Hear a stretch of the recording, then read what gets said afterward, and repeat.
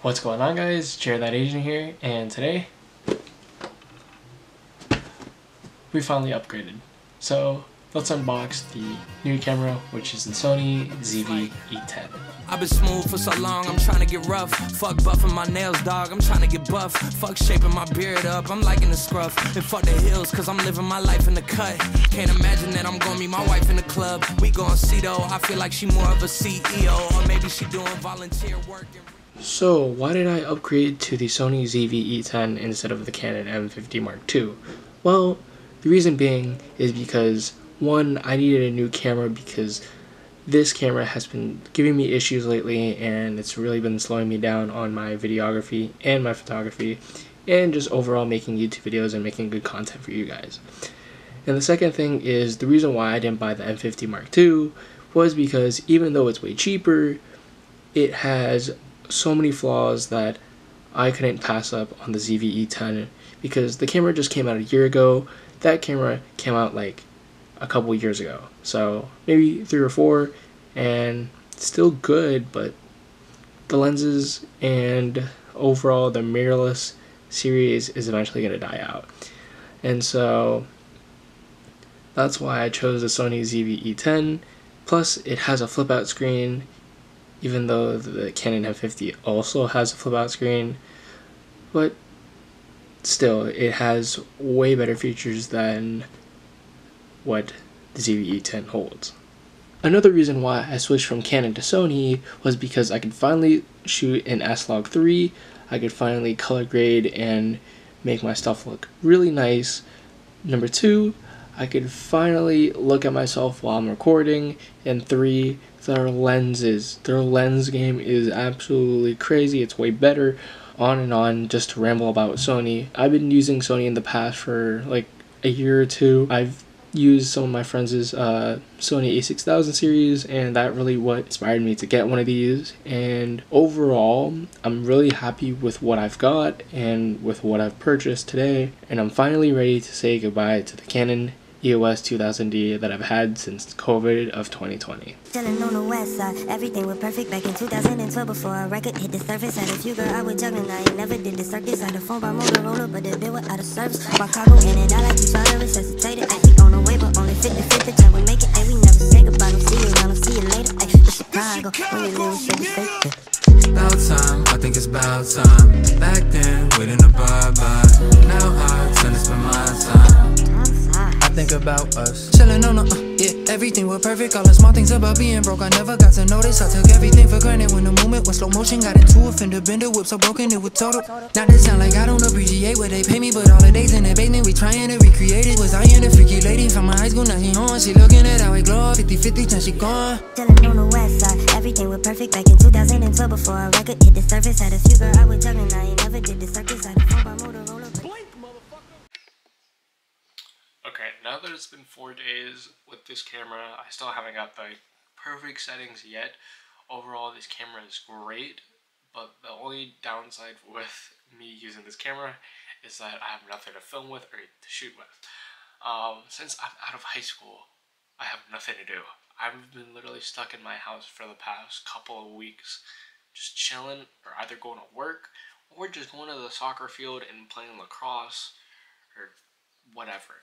Literally, I don't have a car, so, yeah, that's the problem. I'm 17, so, but, anyways, I've been trying to get some practice shots and stuff like that. I'll put some photos up here right now, and as you can see, those are what it's like with basically everything, or all the settings that I've tried using, or just like some of them are just unedited.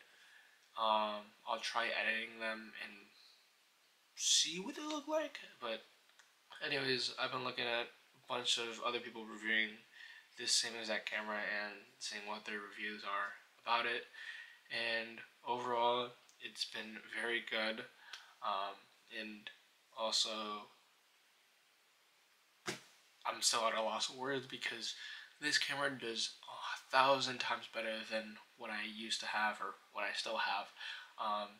It has a bunch of features that are just blows my mind. It has this like outline, this red outline where it actually tells you that you're recording, and then it has this balance meter, make sure you're in balance, as well as the audio channels, make sure your channels are not peaking or anything.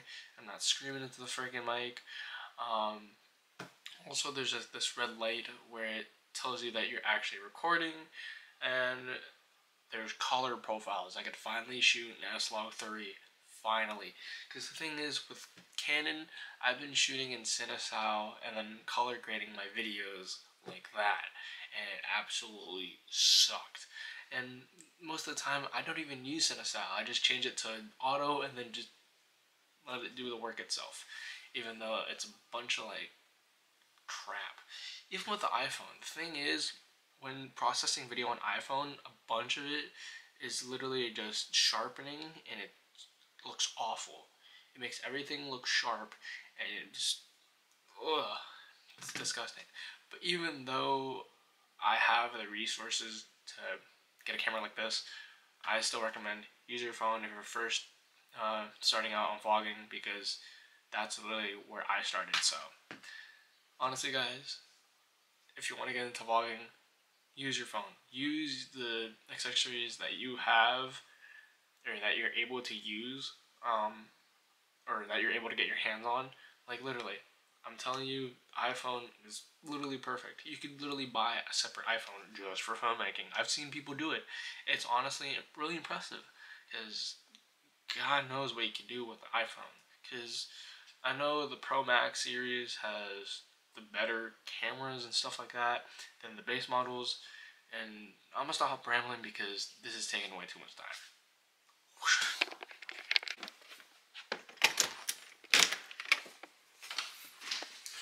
It is currently 11:14 and I'm hungry, so I'm gonna go make some food because, yeah, I'm literally hungry. There we go. Okay, so let's see what's in the fridge.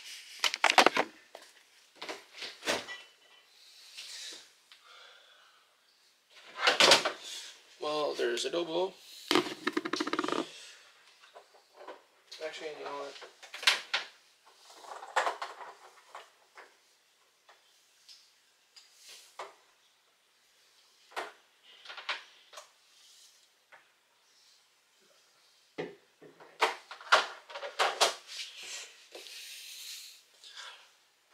We're gonna make fried rice.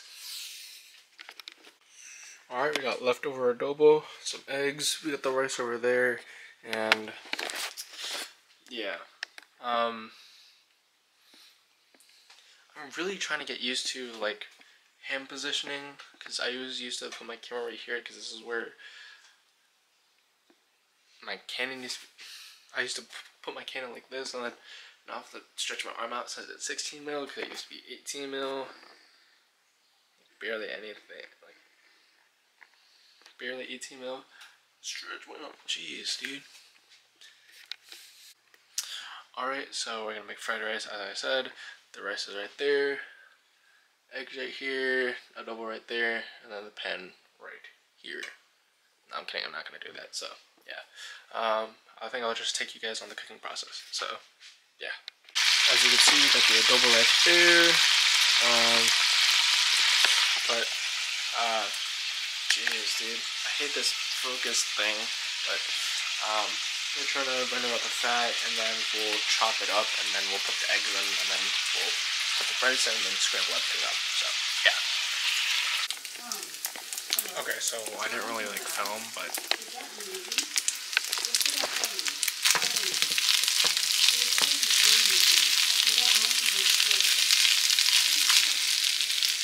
dang, look at this thing, yo. Dang. Okay, let me put this camera down.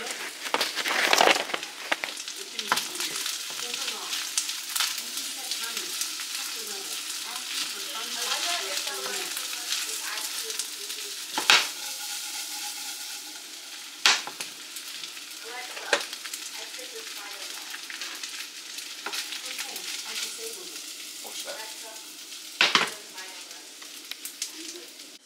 Look how good this looks. Oh my gosh.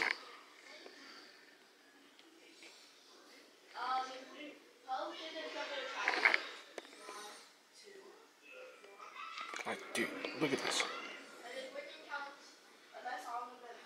And eggs. Like, dude, this is freaking amazing. But anyways, I'm gonna enjoy my food and not give you any because I don't want to give you any. So yeah.